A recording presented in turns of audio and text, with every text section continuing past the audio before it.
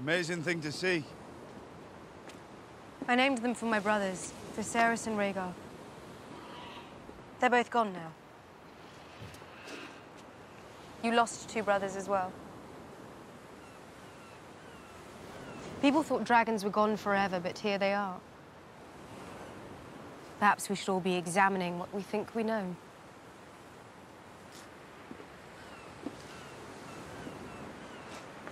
You've been talking to Tyrion. Here's my hand.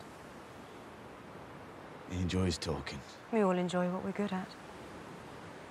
I don't.